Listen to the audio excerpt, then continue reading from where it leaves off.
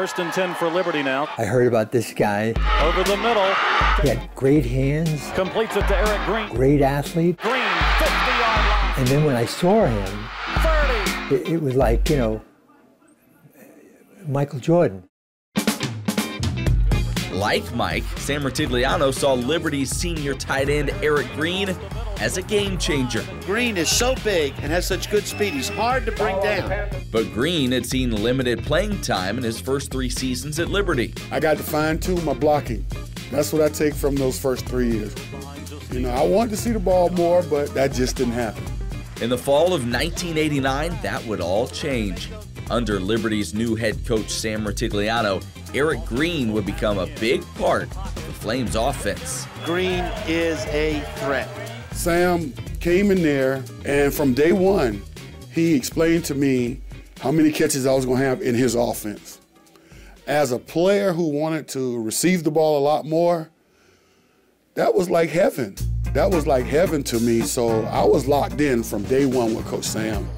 Having spent 19 seasons coaching in the NFL, Coach Sam believed Green could be a tight end in the pros. I said, you have that kind of ability. All I'm going to say is that to you now because, you know, whatever I say means a lot, but whatever you do means a lot more. My workout level went to another level. My intense training went to another level. The weight room went to another level. My studies went to another level. Everything about me went to another level. As a result of his hard work and mentoring by Coach Sam, Green finished his senior year with 62 catches, 905 receiving yards, and 10 touchdowns. And he was Liberty's first NCAA Division I AP All-American. But the highlight of Green's college career came when Liberty played Eastern Michigan. It was a timeout with 12 seconds left in the game. Robbie Justino was on the sidelines with Coach, and, you know, they was on the sideline talking, him and Coach Leahy and Coach Sam. I was wondering what the conversation was about because I'm the guy all before, you know. So I runs over to the sideline, and I say, Coach, just get me the ball.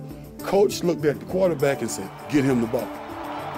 And just before time expired, Green got the ball. He caught the game-winning touchdown pass from quarterback Robbie Justino. And Liberty beat Eastern Michigan 25-24, Liberty's first ever win over an FBS school. Eric Green would then accomplish another first for Liberty. The boy from the poor streets of Savannah, Georgia, raised in a single-parent household, was going to play in the NFL. The Pittsburgh Steelers would select him as the 21st pick overall in the 1990 NFL Draft, and Coach Sam would guide Eric throughout the process. Sam helped me choose my first agent, you know. He helped me, he guided me. That was my mentor, still is my mentor. Green spent 10 seasons in the NFL, was AFC Rookie of the Year and a 2-time Pro Bowler, scored 36 touchdowns, and caught more than 360 passes. He also transformed the tight end position, but not like Mike, like magic. In an offense, Eric Green was used as a wide receiver, slot back, wing back, H-back, and running back.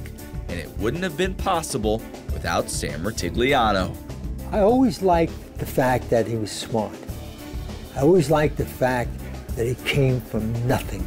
I always liked the fact that he always gave you his A game.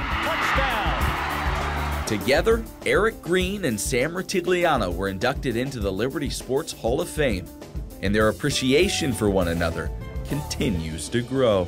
Till this day, I'll run through a wall for Coach Sam because he's only been a model of consistency, and that's all a man can ask for. If a hug and a feeling of exhilaration going into the Hall of Fame together, if that doesn't get it, and if that ain't what coaching's all about, then I've been doing the wrong thing for 50 years.